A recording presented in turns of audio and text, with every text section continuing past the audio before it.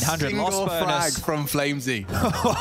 Like, it had to be, and he wasn't even ready for it. It's nuts, absolutely nuts. Right, well, Fnatic and recovery, here we go.